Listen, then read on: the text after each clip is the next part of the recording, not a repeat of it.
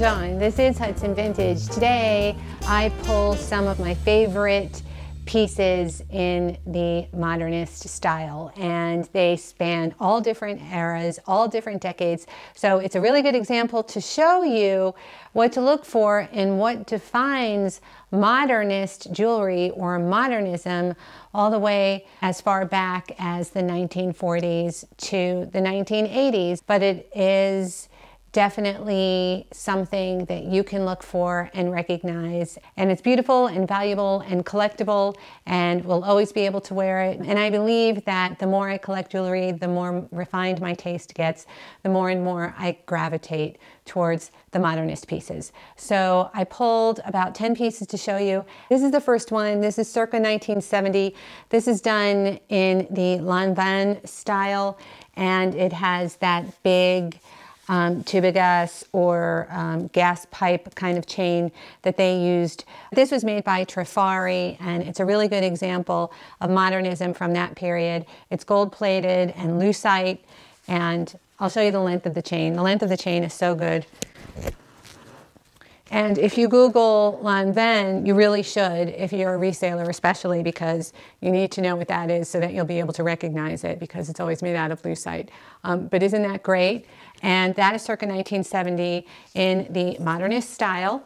And then moving right on to the 1980s, this is the 1980s. These are kinetic. This is sterling with gold, and these spin. And I got these in the boutique that I worked in the 1980s. These are really cool, kind of kinetic. These were influenced, I guess, by the Memphis era. Aren't these great? And these are everlasting in style. They're really sculptural, and they are signed, and I believe they're dated in the back. Look at the size of them. They're just great. And these will be going in the shop, so if they're still around when the giveaway happens, you might be able to get these. I'm doing a big giveaway, and I did another video explaining that, and I'll put the link to it right up here. It's only about a minute and a half. So watch that at the end of this video if you want to find out about the big giveaway. Then we have this. Now this is circa 1950. This is jade and copper. This is Mexico. This is a really fine example of the modernist style, which was actually really heavily influenced by the Mayans and the Mexicans. It just fits right in, and you can see the length of the chain. Isn't that fabulous? I could just see this with the caftan dresses or with summer dresses, those floral summer dresses. This is actually two pieces. This is an artist. This is a gallery piece. Look at the sculptural quality of this. This is, well, I'll show you this one first. This is Mark 925. This is a really heavy sterling piece. I think it was made by an artist named Tan or Tane, T-A-N-E. I haven't been able to find a signature on it, but I'm going to keep looking. And the thing that I love about this is it can be worn this way or this way on the neck, and you can always add things to this or that side as well. So it's really, really wearable, extremely modern. It's that sharp kind of squared off tube. Extremely well done, very finely made. And then this is a gallery piece, and I have the earrings to this. Look at that. Isn't that remarkable?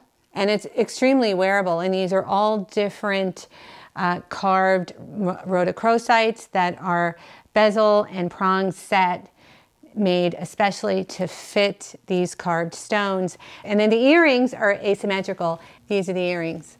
How fun is that? And these will be on the website as well. Or they might make it into the second Sunday auction. I'm not sure. This is one of my favorite pieces of all time. I know you've seen it in other videos if you've been watching for a while. Look how great. Isn't that spectacular? And this is the height of 1960s beatnik modernism. It's one of the best pieces I have.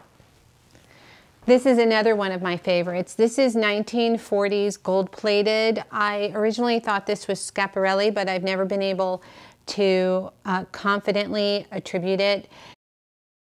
It's faux bois. It's extremely marvelous. Look, there's the bracelet. There's the necklace.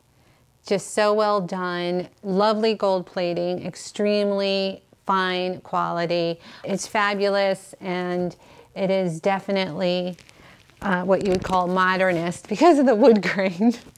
I just love this, and so wearable today, so cool.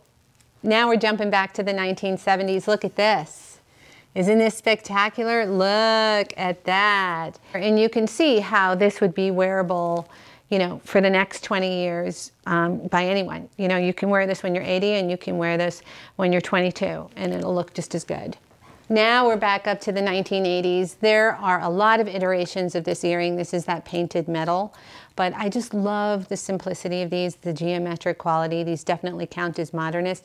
These were made in all different kinds of motifs. Some of them got very tribal, some of them got very kind of hippie or new age looking, but to me, these just look like the height of modernism.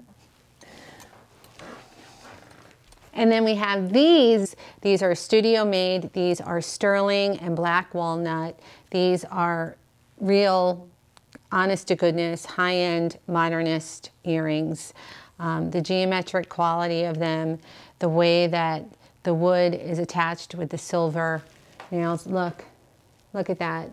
You could wear that to any gallery opening, and the gallerist is definitely going to come to you first. You're not going to have to wait in line when you wear these earrings.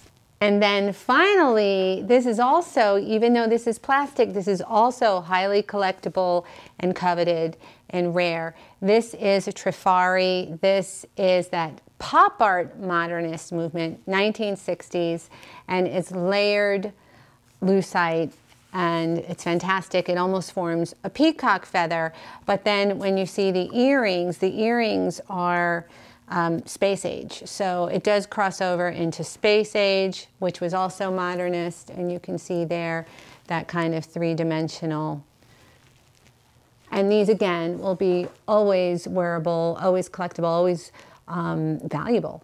So thank you so much for watching. Watch this video right here to find out about the big giveaway. It's only about 1.5 minutes, and it's really fun, and it's a challenge for you. Thank you again. See you next time.